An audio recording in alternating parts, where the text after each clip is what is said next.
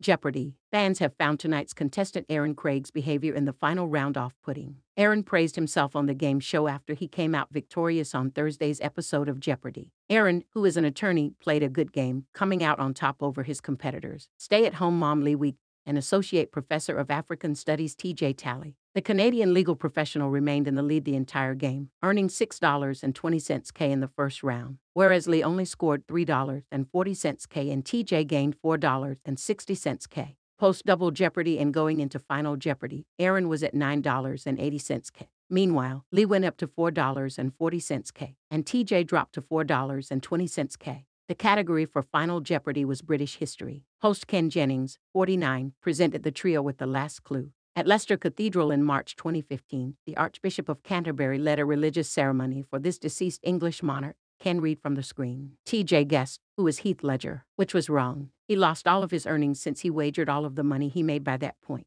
Let's go. Lee was also incorrect, guessing, who is Prince Philip. She also bet all of her $4.40 earnings, which put her at $0. Aaron wasn't sure what the right answer was either, writing, who is. For his response, he waged low though, betting only $32. Aaron took home $9,768 and advanced to the Jeopardy! Champions wildcard tournament final.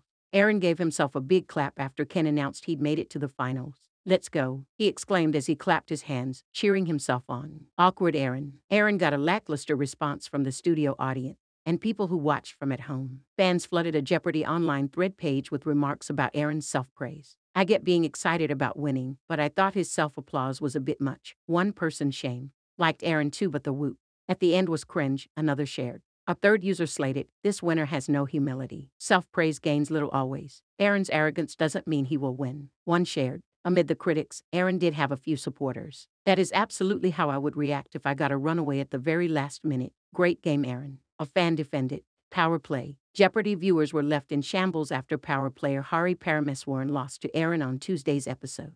A hardware engineer at Apple from Cupertino, California, faced Aaron and Katie Hargrove, a professional organizer from Redondo Beach, California. Katie and Aaron were invited to Champions wildcard by being brief winners from seasons 37 or 38, while Hari fought his way in. He won September's season 37 Second Chance tournament for non-winners, which opened season 40, proving himself as one to watch with huge bets and super champion level play.